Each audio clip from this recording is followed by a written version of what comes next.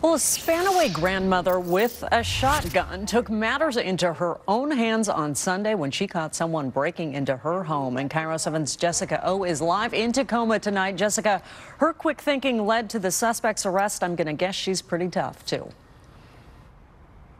Monique, and Pierce County deputies tell us that they were very surprised by the way they found this suspect, who seemed terrified after being held at gunpoint by the homeowner, who happens to be a 78-year-old grandmother. Tonight, she walked us through exactly what happened. At the moment, I was scared to death. You know, I really was. Sandy from Spanaway knew something was wrong when Boo Boo started barking nonstop Sunday night. The next thing the grandma knew, she was face to face with someone breaking in. I opened my door, and standing right 2 feet from me was a man, and we looked at each other for a few minutes, and he turned and started to leave. And I said, "Oh, no, you don't. You stay right there." And I reached over and got my shotgun, and I cocked it. And I told him to stay right there because he was going to turn and walk away. Told him to go out, sit on the steps.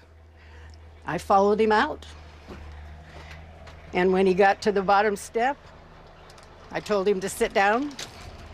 And I just stood here with the shotgun waiting for the police to come. The 78-year-old wasn't about to let him get away. Her neighborhood's been plagued by car prowls lately. Sandy says she's had enough. I was totally calm, really and truly. I thought, this is amazing. I said, you know, I've got grandchildren your age. And the grandmother asked why he broke in, alarmed by some of his answers. He said, well, you know, I was really hoping to get laid. That perked my ears up. That made me think, oh my God. Pierce County deputies came and arrested the suspect and say it's thanks to Sandy's quick thinking and bold actions. She's just grateful no one was hurt. After he was so meek and mild and sat down like I told him to do, empowering. I felt like, you know, at least I was in charge. I wasn't afraid.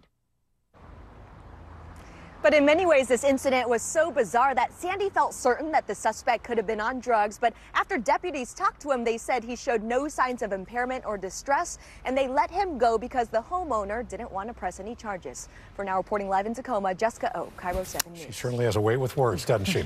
New documents show.